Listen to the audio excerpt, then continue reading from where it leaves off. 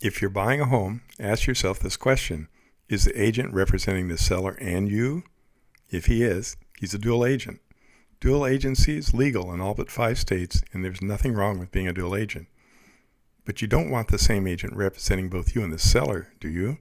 Human nature is just going to tell you. Maybe he's just going to lean one way or the other. In fact, from the laws of agency, this agent must favor the seller's best interest. Coastal Home and Neighborhood Quest is a real estate brokerage, but one unlike the typical brokers. Traditional agents represent buyers and sellers at the same time. I never represent sellers. My brokerage is called an exclusive buyer's agency. A simple way to think about an exclusive buyer's agency is an agency that counts homes bought, not homes sold. They're a buyer's advocate. They're what buyers need today. What is an exclusive buyer's broker, though? It's the practice of representing only buyers in a transaction. The company never lists a seller's property and thus never has a seller as a client. Why should exclusive buyer's brokers matter to you? Let me give you the most significant reason. We work 100% in your best interest. How do you know when you're dealing with a seller's agent? It's important to know because a seller's agent is contractually committed to special duties to the seller. For example, there will be occasions when your agent cannot share things with you. These are all specified under the laws of agency. Let's look at an agency being formed between seller and listing broker.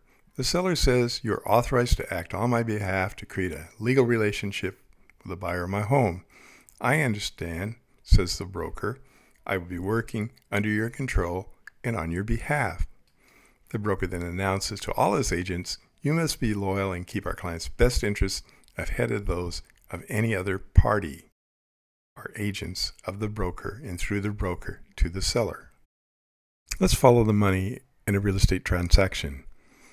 It adds clarity to how dual agencies are formed. The listing broker and the listing agent retain half of the commission and place the home on the multiple listing service. The other half is compensation for finding the buyer. Now, any of hundreds of brokerage and their thousands of agents can sell the home. The listing broker and the listing agent will both get their commission regardless of who sells the home. This is why some leading agents focus the majority of their time on finding more listings. It is not uncommon for an agent working for the listing broker to sell an agency listing. When the listing broker is also the selling broker, you have a dual agency. If the listing agent sells his or her own listing, it's called double siding, as they get both sides of the commission. It gives listing agents a strong incentive to sell their own listings. Let's look at the laws of agency as it deals with dual agency. If a buyer is shown property listed with a broker, buyer consents to broker becoming a dual agent, representing both buyer and seller in respect to those properties. If you like an agent working within a brokerage but don't want to deal with dual agency, it is possible under this statement. Buyer understands that this election will prevent broker from showing buyer those properties that are listed with broker's firm or from representing buyer in connection with those properties. It is an unlikely option with most agents. They're likely to ask you to also consider the company's listings and thus deal with the possibility of dual agency. I believe you should beware of dual agency. Why would you hire an agent that represents the sellers when you want to buy? Here's the challenge. A dual agent owes his or her client a duty of loyalty, obedience, disclosure, confidentiality, financial responsibility, and reasonable care and diligence. It's easy to understand how all of these duties would apply to an agent's seller or to an agent's buyer, but to both at the same time.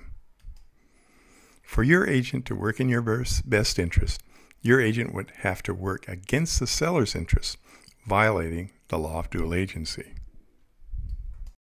What are the laws of agency as they deal with a buyer's broker? They're quite simple. Since the entire brokerage firm only represents buyers and does not list property, in any resulting transaction, the broker will be the exclusive agent of buyer and not a dual agent also representing a seller.